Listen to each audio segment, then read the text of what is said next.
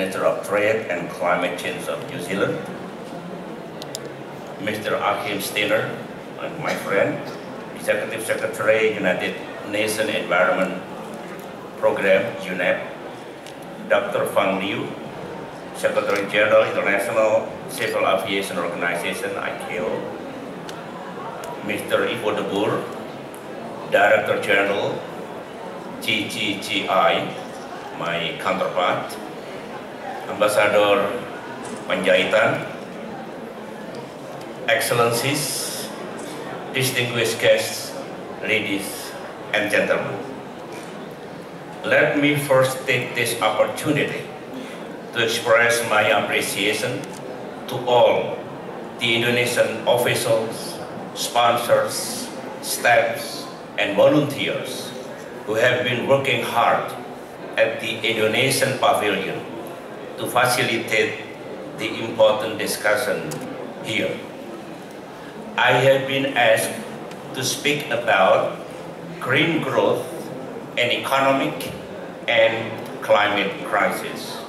So, I would like to talk about how, in the 21st century, we must shift from green economy to green economy, green growth, from climate crisis to climate dividend.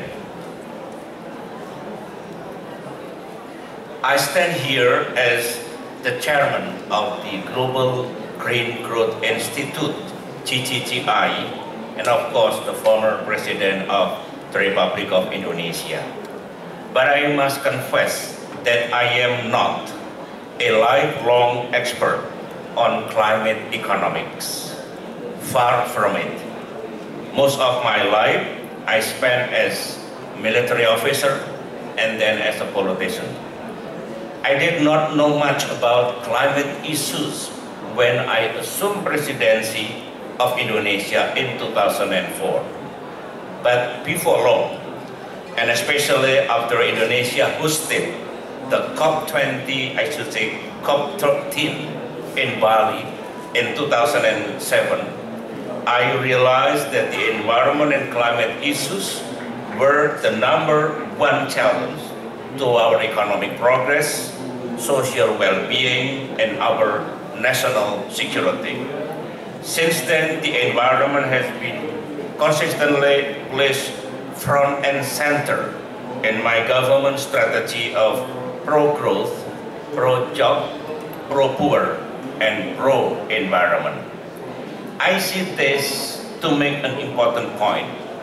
I came to realize that without strong political, I should say, without strong political will at the top, a country would have inadequate climate policies.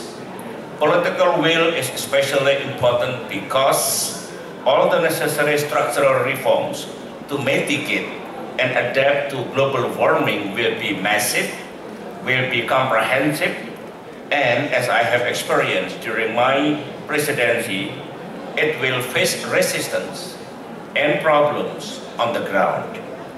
Here lies the secret of success for green growth. Green growth has to be facilitated by government policies, supported by all government departments and agencies, implemented by governors, regions, and mayors, driven by private sectors, powered by technology and innovation, embraced by the general public, propagated by religious leaders, and practiced and inculcated by families and individuals. It also has to be pursued in mutually supportive international environment.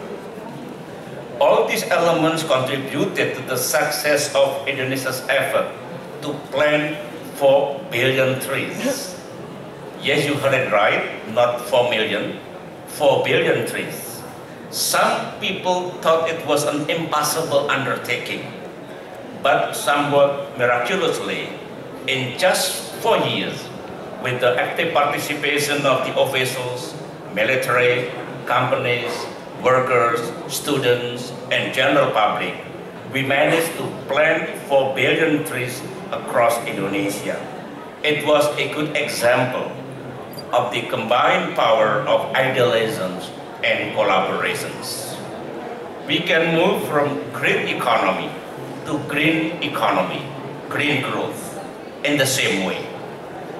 Green economy had harmed Indonesia for a long time. Greed was at the root of the colonialism and extreme capitalism, which plundered our natural resources for centuries for the benefit of an oppressive few. After independence, greed was the motivator of widespread corruptions that kept our people poor and inequality high. And unchecked greed was the reason for the severe loss of our tropical rainforests since the 1970s, which released enormous amounts of greenhouse gas emissions. Any scheme driven by greed is bound to fail. It is not only morally wrong, it is bad business. It is economically destructive. As we struggle with the climate crisis, green economy must give way to green economy, to green growth.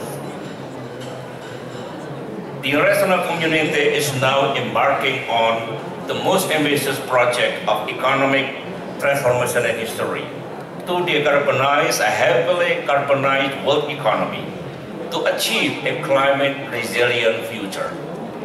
In this great project, we are all in this together because we are all affected by it and because we are all part of the climate solution. There are over 190 countries taking part in COP21. As of now, some 185 countries have submitted their mitigation goals, the INDCs.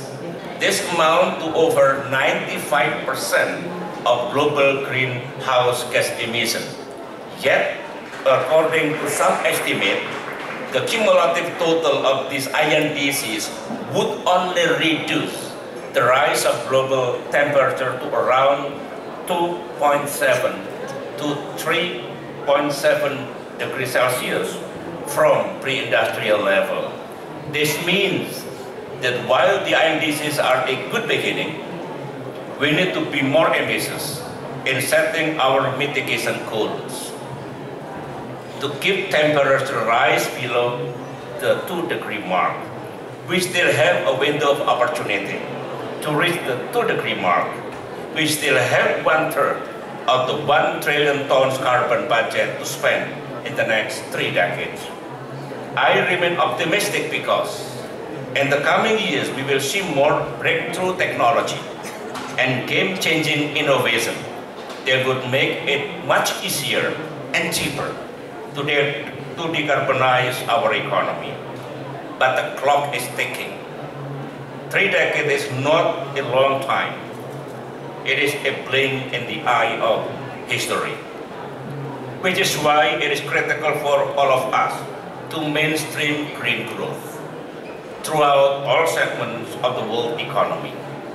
But in a complex world of 1,000 pressing issues, how do we go about mainstreaming green growth in a country's national agenda? I would offer several answers to this. The first is leadership. Green growth cannot be led by the bureaucracy.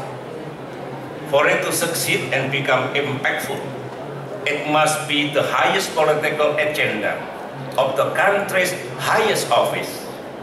It is leadership that will sort out the turf wars between different departments and make the hard decision of where to allocate finite resources among competing stakeholders. Due to its nature, the bureaucracy will not make changes by itself. The second tool for promoting green growth is by way of policy and regulation. The regulation can be the game changer that would shape corporate governance and social behavior to low carbon development. The problem is more often than not, it does not meet this expectation. To produce change, regulation must be bold and imaginative. It should provide clear incentive to expand green sectors. I should say to clear incentive to expand green sector and disincentive to curb dirty sectors. I was impressed yesterday by the Korean governor of Jeju Island, who confidently outlined his plan to transform his province to become totally carbon-free by 2030. The plan will involve groundbreaking innovation such as electric cars and the complete use of renewable in place of fossil fuel for energy. All this will be achieved with smart policy and regulation. The third tool for promoting green growth is investment. There can be no green growth unless you make the necessary investment in green sectors, in clean energy, in green buildings, in low carbon transport, in sustainable forestry, in sustainable palm oil and others. The reality, however, is that the existing capital is not making its way to innovation, green investment and technology. And to poorer countries in need of these resources and want to develop low carbon climate resilient economies. We all know of the 100 billion fund from developed countries that will help developing countries mitigate and adapt. I call on developed countries to keep this promise. But developing countries also need to realize that there are a lot more investment potentials out there. Indeed, sustainable investing looks set to be the wave of the future. Sustainable companies have outperformed their peers by 9.1% over the past 4 years. To attract them, government must come up with clear, ambitious, and practicable green growth strategy. Without a government blueprint, it would be very difficult for investors to come in and take the risk. The fourth tool for green growth is education. I was never educated about the environment or about global warming in my younger days. Now, I will make sure that these are the first thing my 3 grandchildren know about as they learn the ways of the world. While green growth policy is top-down, green growth cannot survive unless its participation is bottom-up, from the families and individuals which form the smallest unit in society. We also need to educate the private sector that a green economy offers a series of opportunities. I said this because in parts of the developing world, including Indonesia, many businesses have not awakened to the vast potentials of a transforming decarbonized economy. But if we can only get them to leave their comfort zones, the economic landscape can change. For example, each dollar invested in renewable today buys more capacity than ever. If a company invests $270 billion in renewables in 2014, they can buy 36% more capacity than $279 billion spent in 2011. Similarly, solar PV cost is dropping fast. Solar PV modules are about 80% cheaper than they were in 2008. The cost of utility-scale solar PV has halved in 4 years. All this is not a temporary phenomenon. They are part of a long-term permanent phenomenon, whereby innovation in both developed and developing countries will restructure economic sectors and create countless opportunities. We have to educate our businesses, especially micro, small, and medium enterprises, of this important fact. Fifth, technology and innovation. There is widespread agreement that achieving dramatic reductions in carbon emission would require innovation and large-scale adoptions of carbon-reducing technologies throughout the global energy system.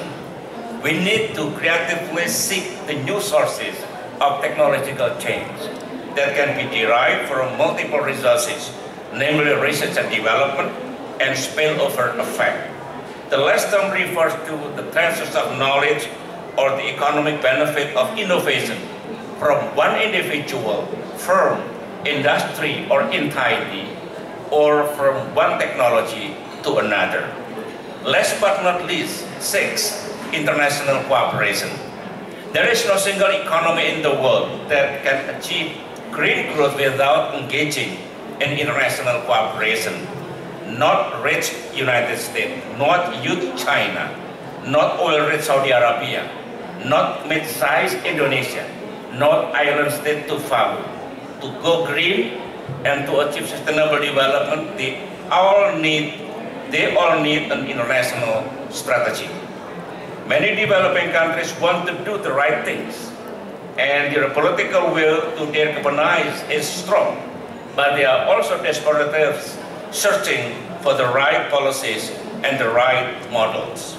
They want to take risks, but do not want to fail. They expect results.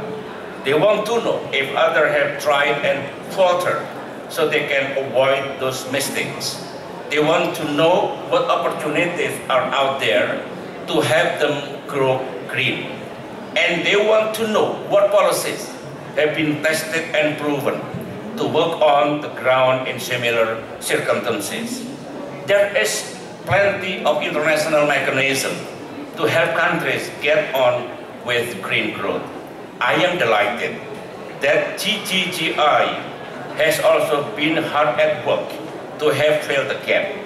GGGI was founded by the global community specifically for this mission some 5 years ago. Since establishment, GGGI has been implementing inclusive, pro-poor green growth projects that advance sustainable development in least developed, developing, and emerging countries all over the world.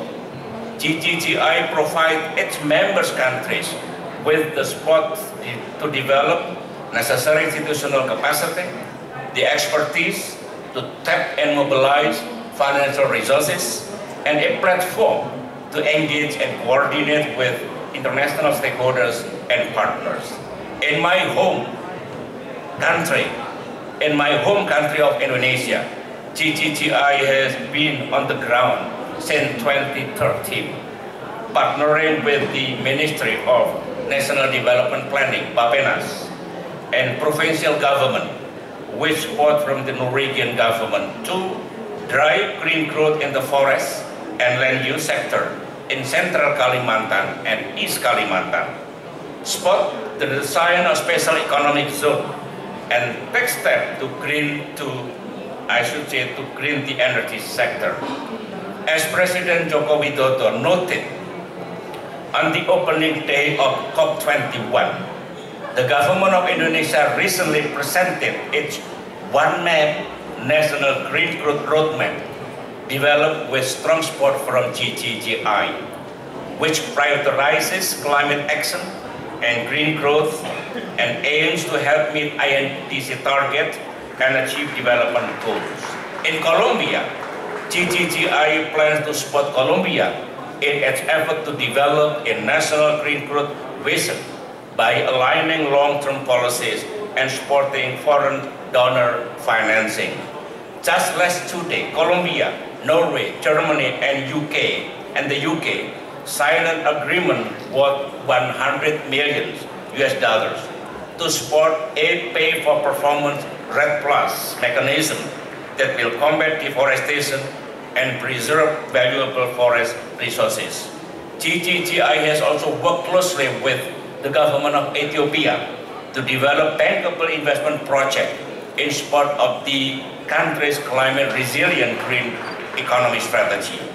GGGI's work to support countries shift from the business-as-usual model toward economic growth based on inclusiveness and sustainability. Therefore, to further strengthen collaboration and support the concrete action that must be taken following COP21 yesterday. GGGI, in partnership with the multilateral development banks and the UN Regional Commission, launched the Inclusive Green Growth Partnership. The partnership aims to support developing countries to identify green growth opportunities and investment that promote inclusive and shared prosperity. The partnership will support and help drive what is required most beyond COP21, policy and implementation coordination between government, regional bodies, international organizations, as well as the private sector and civil society. So, you have it. 6 tools to mainstream green growth nationwide and worldwide: leadership, policy and regulation, investment, education, technology and innovation, along with international cooperation. Ladies and gentlemen, we are here in Paris because we are all committed to addressing the climate crisis that stands before the global community. What will make our effort historic, however, are the actions we take moving forward to make our commitment truly lasting. I look forward to engaging with my esteemed colleagues here today on the initiative they are contributing to support our transition to a resilient and green growth pathway. I thank you.